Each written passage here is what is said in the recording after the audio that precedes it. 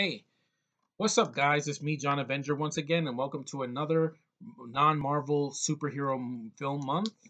And this is not a DC movie. This is a independent movie superhero film in a way, and it is from the 2000s, I believe. Yeah, 2008, and it's a film you never heard of. So this is a way to expose this film because you guys need to see this at least once. Special. This is with Michael Rappaport, who is fantastic in this movie. Definitely Oscar worthy performance. He's not your ordinary superhero. Nope, he's not. See, so this is a superhero film as well. A standout, laugh out loud, funny, and deeply emotional. I agree with that. This is a very emotional film from 2008. Now, what drew me to this film? Well, I bought it at a yard sale a long time ago, and I never heard of it. I'm like, oh, cool, Michael Rappaport in the film. That it's independently made by Magnolia Entertainment. They do a lot of independently made films, and I love independent films.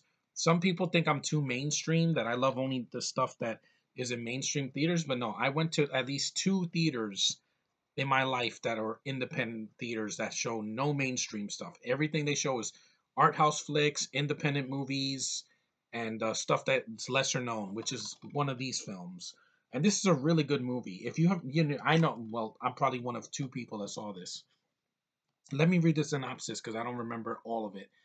Les Franken, who Michael Rappaport, great freaking acting performance, is a kind-hearted and soft-spoken man who loves reading comic books, just like me, and he's the type of guy who most people walk up by on the street without even noticing.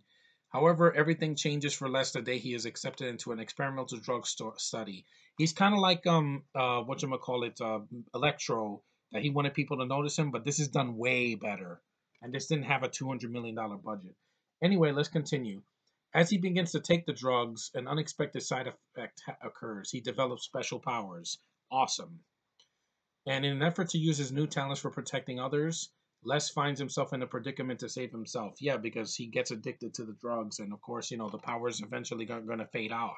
You stop taking the pills, you stop taking it. Yeah, and this is not a movie for your kids either. It's not super graphic. It's just it's not a kids movie.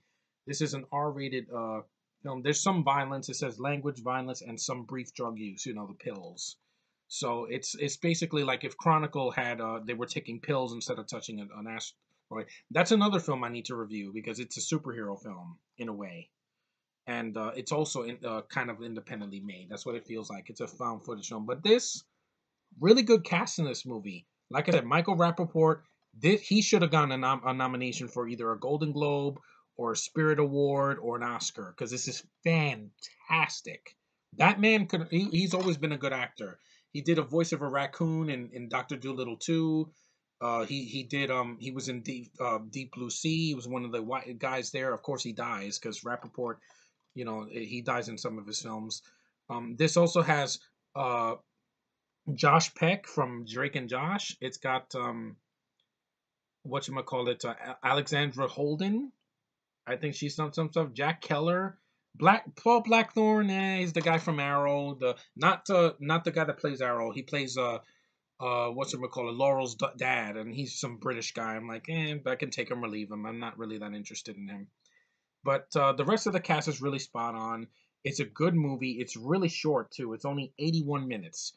Normal superhero movies go for like between like an hour and 45 minutes to over 2 hours long.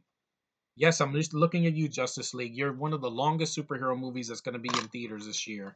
And I'm giving you a chance, unlike some people. Wink. Yeah, but I'm not going to start a war here because I'm on YouTube to entertain you guys. I'm not here to make friends with everybody. Sometimes I'm going to review films like this that people have never heard of, and people either they love it or they hate it or they just don't like independent movies. You can't please everybody, but I do like this movie. It is a really good film. I love the art direction. The director is two directors wrote this and directed it. Hal Haberman and Jeremy Passmore. Really good stuff. They are basically what the Wachowskis wish they were now. Because by 2008, their careers were done. They did Speed Racer, it bombed, and they haven't recovered since.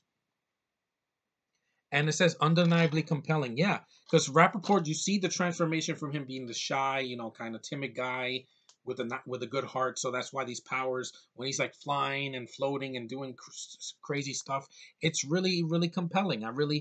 really intriguing film. And Rappaport, yeah, gives possibly the best performance of his career. I absolutely agree with that. Definitely. Ain't it cool news?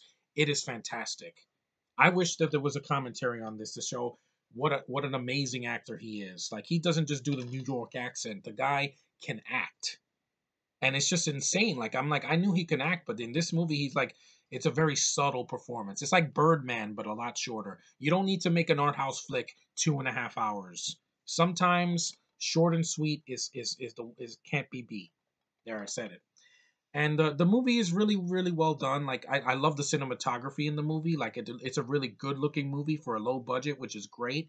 That's why I like independent movies. They look fantastic. Like Rubber, that movie that came out in 2010 with that killer tire.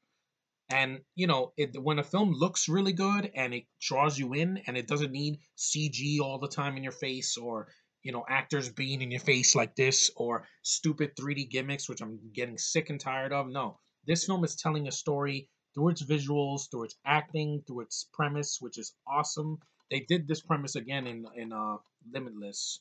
Basically, uh, Bradley Cooper takes an experimental drug and develops abilities. He's not a superhero though, but it's similar.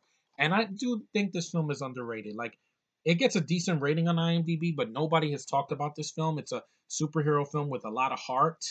It's not some kiss kiss bang bang, freaking mainstream film, which I like, which is always refreshing. Like, I need to see different kinds of films. I am a screen junkie. Yes, I am. I see all kinds of films, not just the mainstream stuff. I see silent pictures. I see independent movies. I see short films. I see animated shorts. I see foreign films to an extent. Let me make that clear. I've been to two theaters that have been independently funded. There's the theaters in Manhattan, the Film Forum. I went to the IFC Center, but I didn't see anything. And there was this other theater in the Village I went to where I saw Me and Orson Welles with Zac Efron. Really good film. Sometimes I want to be sucked into the film because film is art, and this film was done with an artist mentality, and that's something I've never said here on YouTube. That yes, sometimes a film can tell a story by being a work of art, by painting a picture. And that's how you do films right. Not throwing everything in my face. Sometimes subtlety goes a long way. And Michael Rappaport in this movie definitely delivers.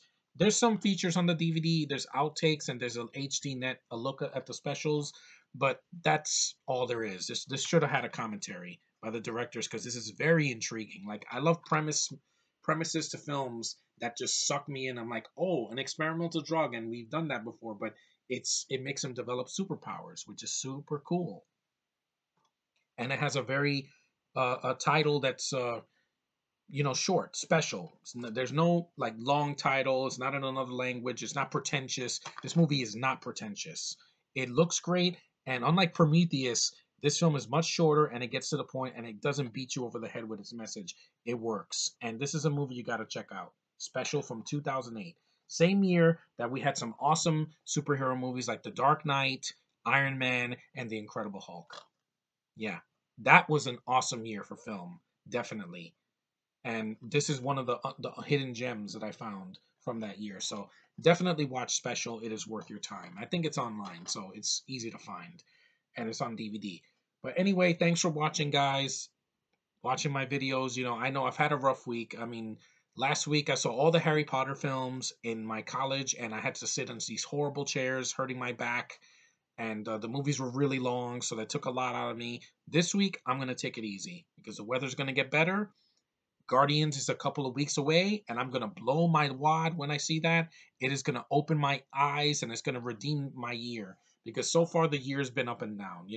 Bad weather, bad allergies, bad films, bad drama here on YouTube from some users, which I'm not gonna mention any names, and some bad, some bad, moments in my at home. But it's all gonna be better because soon I will see the Guardians on the big screen, and I will enjoy it just like I enjoyed this film when I first saw it. So, thanks guys for watching. You guys are awesome. Keep on subscribing and liking. I'm not a phony here on YouTube.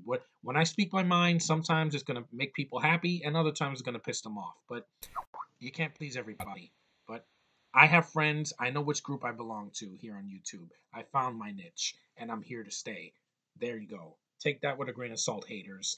Anyway, thanks for watching. Take care, and I will see you in the next review.